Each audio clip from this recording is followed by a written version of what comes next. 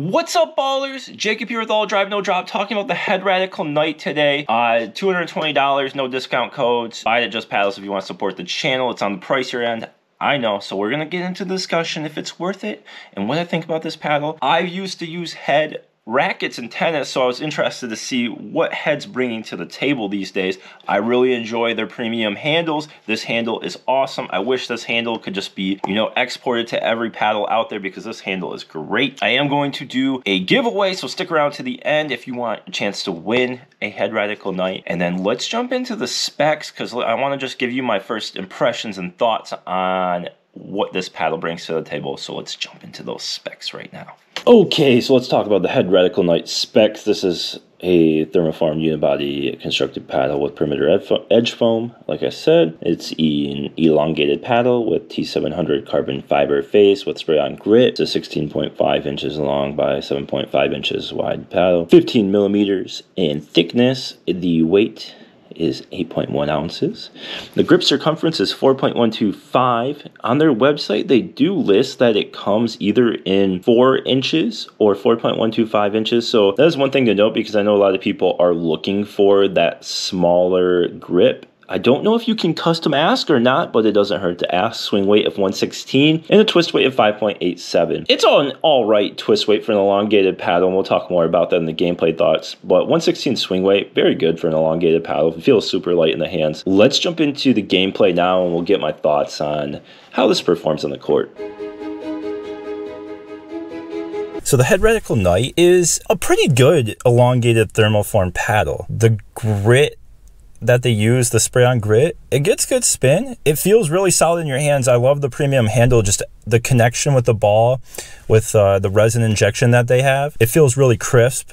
Usually with elongated handles, when you're getting off-center shots, or, you know, especially on carbon fiber paddles, it maybe feels a little harsh when those off-center shots, or feel a lot of vibration. With the resin injection that they have, the shots feel really crisp. It feels really good. Like, you can still feel the ball, but it's not too harsh. And then you can get a lot of top spin. I don't know how long the grit's going to last with the spray on. They say, you know, it's manufactured to last a long time, but you never know. You get great power. You really can whip through the ball on your rolls, on your serves, on your drives. You can rip those shots really well. I like the 15 millimeter core. I think more people should make the 15 millimeter core. It's a nice sweet spot between that 14 and 16. So, and then, you know, the 116 swing weight plays pretty well. It feels nice and light in your hands. That's pretty low swing weight for an elongated paddle. So all the offensive stuff is really good. It does suffer a little bit in resetting and blocking. You do get some twist. I think the optimal setup on this paddle would be 3 grams of lead tape at 4 and 8 o'clock. I think that would help it a lot. It just doesn't hold up too well on the sides. It twists a little bit in your hands, but it does help that the handle's really well done, so that it does help prevent a little bit of that twisting, but you can always feel it twisting, and just the handle sticks in your hand a little bit better. But besides that, I really enjoyed the overall experience with this paddle. The dinks are crisp. Like I said, you get enough top spin to hit nice rolls, hit nice drives and serves. I love hitting overheads with this thing. It just feels like just the power is really good. Yeah, so overall, the pros: great spin, great power, decent pop for an elongated paddle at the 116 swing weight, and it really does feel like you can get at least a average pop for a thermoform paddle, and a 15 millimeter core. It feels pretty good. Control on the sweet spot. The sweet spot's actually a decent size, like top to bottom. It's just on that width that you feel a little bit of you know, a little bit of that twisting, and not as harsh as some carbon fiber paddles, say like a DBD on the off-center shots, but you feel a little bit. But overall, I'm happy with the paddle if you just look at the paddle on its own. But we'll get to my final thoughts on the conclusion of whether I recommend this paddle.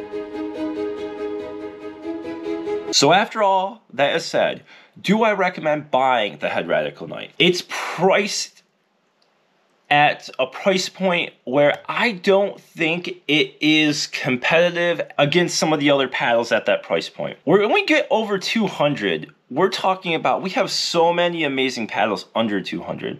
So the reason to buy this is if you really, really like the Head brand and you really want that quality handle, although the Speed Up also has really great handles, I'll keep them in mind. But so those are, it's a great paddle. I enjoy the paddle for what it is. It has a lower swing weight for elongated. It still gets good spin, even with this spray-on grit. It has great power. It has decent pop for a elongated paddle at 15 millimeters. I do enjoy the 15 millimeters. I wish more people made 15. Because I think that is a good happy spot between the 14 and 16. So on its own, if we're just playing with this paddle, I could take this to a tournament. I would be happy playing with it. The problem is the price. So if you're okay paying that brand premium price, which, you know, with Selkirk, you're paying extra because of the name.